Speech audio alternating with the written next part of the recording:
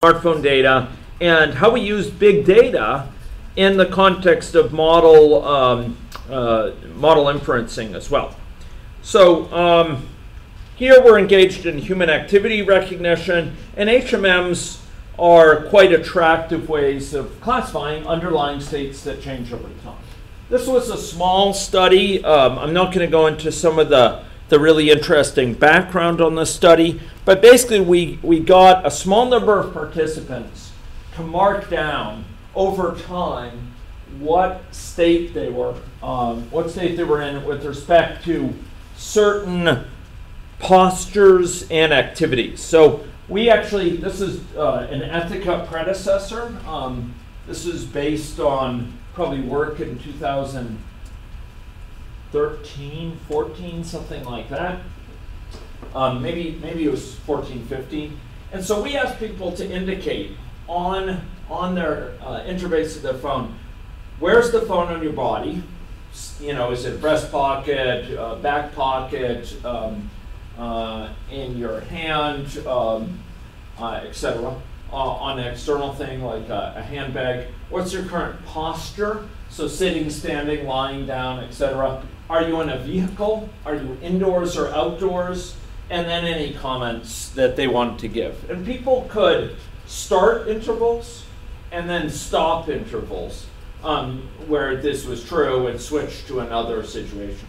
Also, if the phone was off person, it would go into this state and they could say, I'm picking up the phone. And then there's a button here that would say going off person. And so you could put down the phone. I want to put down the phone. I need to put it down. So the idea is we were measuring ground truth about the underlying state of these individuals over time. And we did so for about 11 people in a ethics reviewed study. So here's the situation where it's off person and then on person they'd be asked to indicate these various things. And you'll notice for each one they could make a set of choices for activities, for whether they're in a vehicle or not, indoor, outdoor, etc. And they could ignore data if they wanted to throw it away for quality concerns, quality assurance concerns. There were a set of data we collected from this that included light levels, temperature levels, pressure, humidity, aspects of the phone's rotational movement, as well as its posture, and accelerometer readings. And many of these were used in the analysis, particularly gyroscope and accelerometer data. And broadly speaking, we have different likelihood functions associated with, or probability distributions that inspired likelihood functions associated with different states. So if the phone was off person, we tended to have very low rotational speed. Okay? The phone was unlikely to be varying a lot rotationally in an off-person state. So this is a probability distribution, this is the density, and you can see the off-person, which is the red, concentrates on the far left here. So if it's off-person, it's much more likely it has very low rotational speed. By contrast, if a person is sitting, there's, as you might expect, there's a modest level of rotational speed. Why? Well, a person might be moving slightly, might be swiveling in their chair. There's a certain amount of breathing going on, just sort of ambient movement. Maybe they're on a bus and it's moving around a little bit, right? If they are standing, there's a higher level of activity or of rotation that's going on. If they're standing, it's rare that you stand totally still. And so there's some measure of rotational movement. And you can see that that probability distribution accords with theory that it should have higher levels of rotation. And finally, if you're walking, well, as far as this graph is concerned, it's off the charts, because this is very low levels of rotational movement. And what this suggested to us is that that it was likely possible in principle to help tease apart these states. To tease apart, on the one hand, standing from, on the other hand, sitting.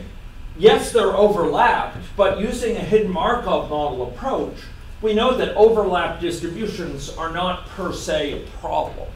Because with enough measurements, for example, if we got several measurements of 0.05 or something between 0.25 and 0.05 in a row, we might lend a lot more plausibility to standing versus walking. So the probability of getting these repeated measurements in this region is much higher for standing than it is for this sitting, for example. And so by totaling up these measurements, we could total up with higher confidence the probability we're in a given state. So the idea here is that we had a set of states: the phone off person, sitting, standing, or the person is walking. We excluded from this particular analysis lying down because we didn't have a lot of data on lying down postures. Maybe because, well, maybe we should have asked younger participants who use the phone even while prone, or supine in some cases. But you can imagine a transition matrix. These are just for show purposes. But we have these four states, and you could transition between the states. So you could go from standing to walking, for example, or from walking to sitting down, etc. And you could go from off person to multiple states. So over time, there was some hidden underlying situation, right? At any one time, they were in one posture. We just don't know what it is. And we're trying to infer that for small periods of time, okay? So we're going to have observations for periods of time that are going to be incomplete, ambiguous, and so on. And we're going to try to infer what's going on. Are they sitting, standing, lying down, or walking? Right? Not lying down, excuse me. Sitting, standing, walking, or is it off person, right? Okay. So there's an underlying situation evolving over time, which we can't directly observe. We have data that's individually ambiguous as to what's going on. The underlying set of states are continuous. This is just well made for an HMM. And indeed, we used an HMM to good effect with it. So we observed multiple types of data, and we tried to infer. So here, any one measurement will be ambiguous. But as we start to total it up, we may find, okay, it's looking more and more likely like a standing case compared to a sitting case. Okay. We actually ended up using simulation models in a really interesting way within this study. So one of the things we found is that we had data which violated hidden Markov model assumptions, in that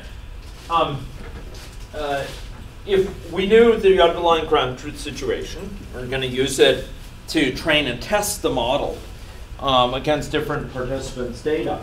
And one of the things we observed is that while someone was in a given state, remember the assumptions for hidden Markov models posit that while you're in a given state, the measurements are independent.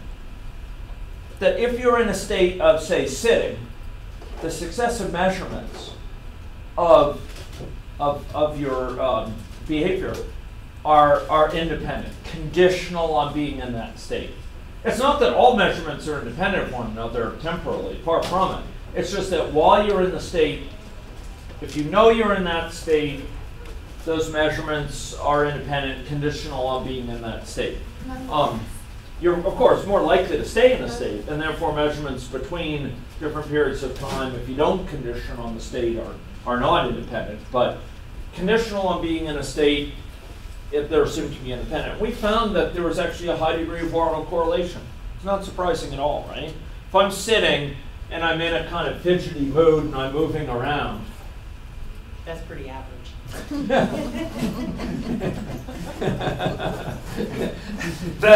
then it's quite likely that in the next little bit of time, maybe 1 second interval, 3 second interval, 10 second interval, that'll also be fidgety. Just ask Christine. So there's a high autocorrelation involved. What we did is we used data from a simulation model to probe how much would this really throw off the analyses. So we used simulation-generated data from a simple agent-based model to plug in synthetic data to test how robust would the underlying HMM be It's coffee break. as we varied these assumptions. Bye, guys. Thanks, Christine. Thank you, Sophie. See y'all later. Much appreciated. Okay, so long story short, I'm standing between you and croissants. We had a predicted state, a ground truth state, and could compare, since we had ground truth for each person.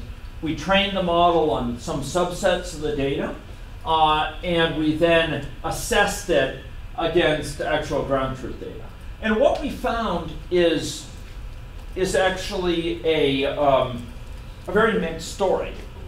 So what we found is that by and large, our measurements were not horrible. So for example, here's a standing interval we classified correctly as standing.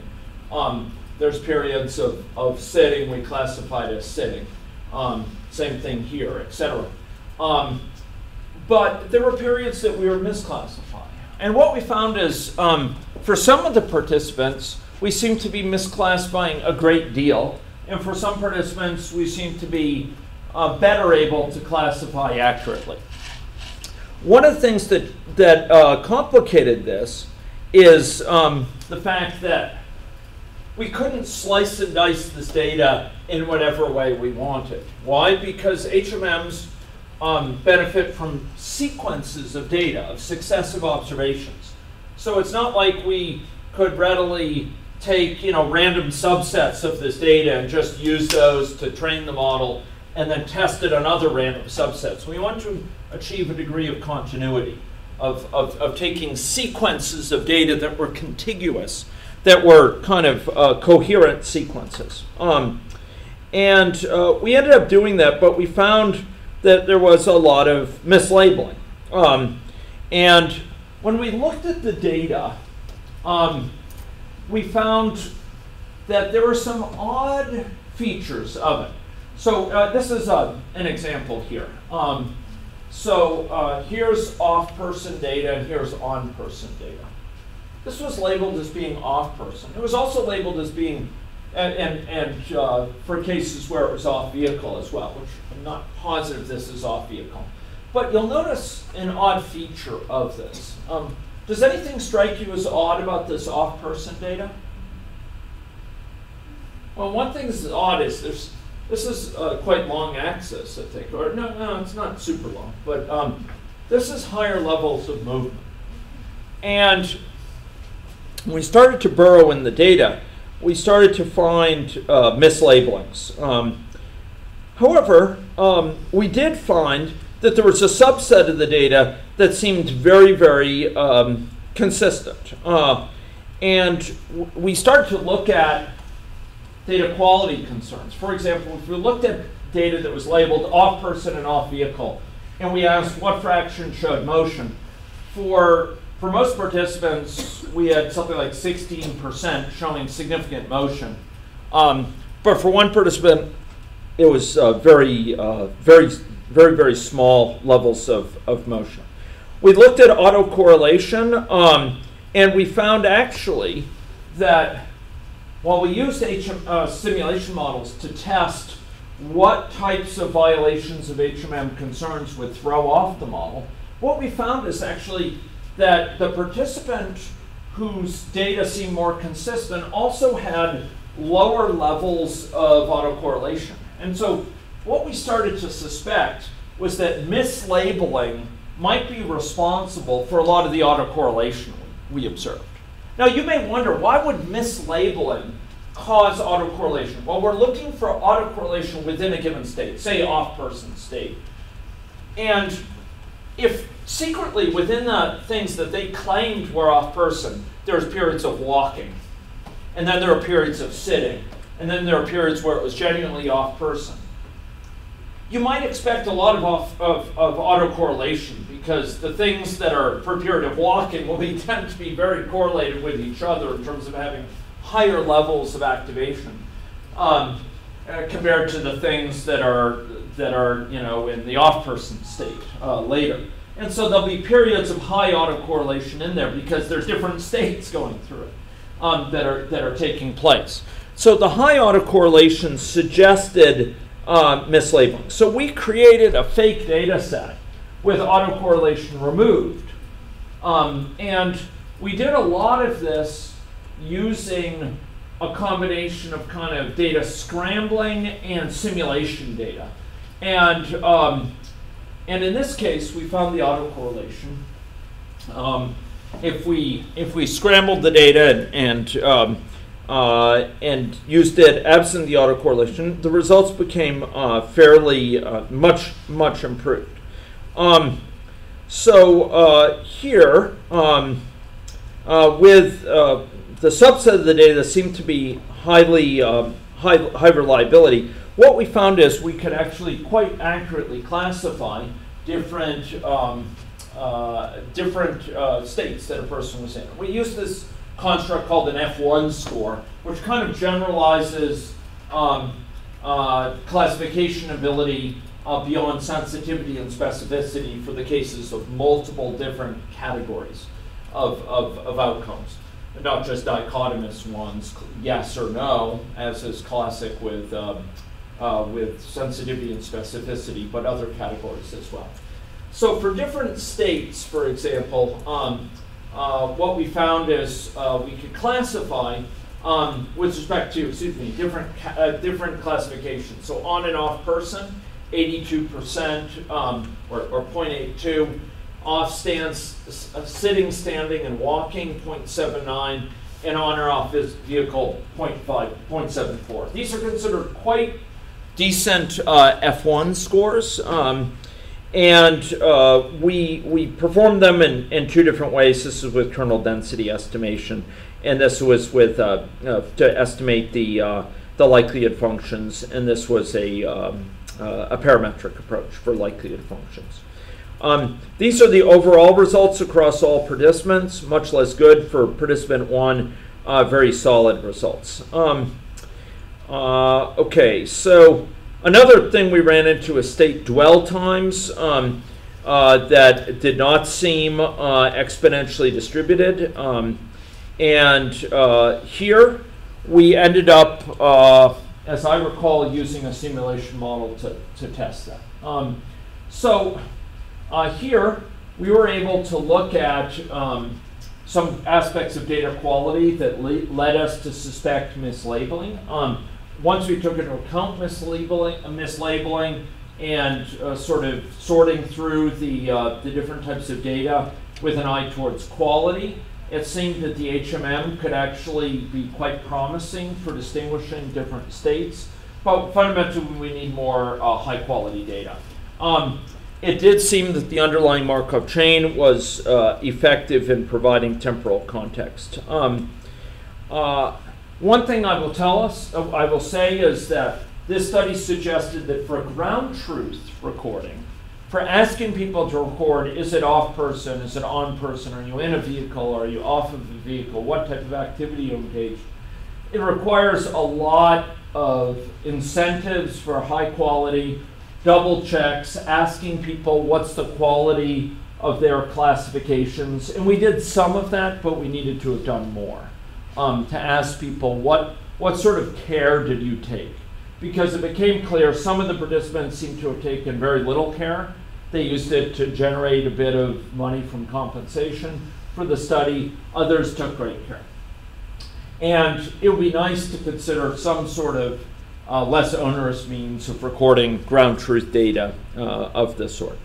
Okay, that's all I have time to talk about here, but this was hidden Markov models being used to infer activity data, which seemed to be quite successful with high quality data, but with data as a whole for our participants because of labeling challenges. It didn't tend to work so well, likely because of data quality issues. This is a use of hidden Markov models. We will be having another lecture by Chin Yang here, who will be presenting on smoking and classifying smoking behavior, periods of smoking behavior, using hidden Markov models after the break. Okay? Thank you very much. And we'll have a 10-minute break right now, and we'll reconvene with the new generation.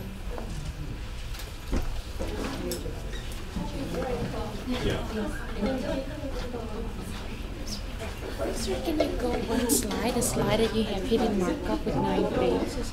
This one? I saw that. Sorry. The slide with, you have the formula of 9 base, Oh, yeah. minus something. It's in green color. Yeah.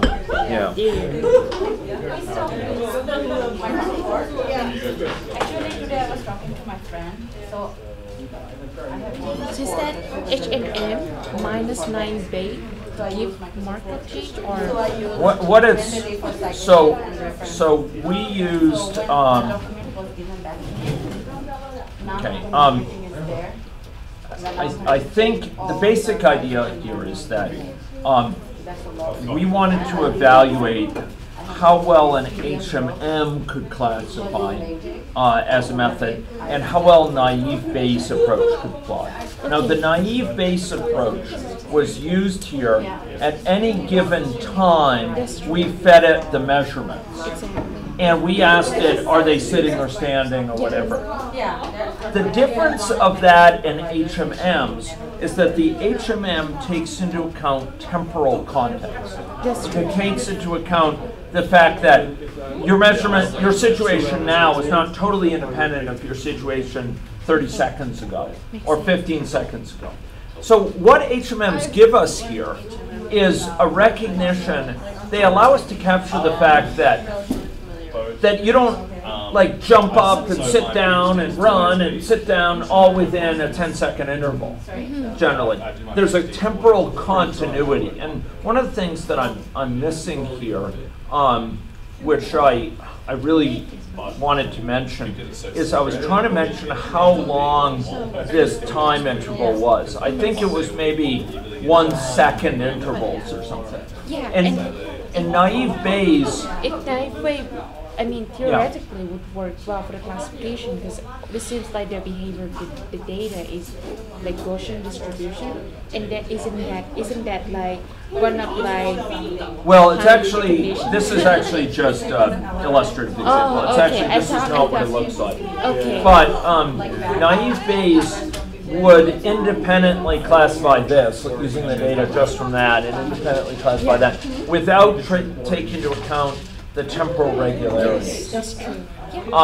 Whereas the HMM took into account the fact that if you were in a state previously, you have a higher likelihood of being in that state still because you're unlikely to be going quickly, super quickly between states.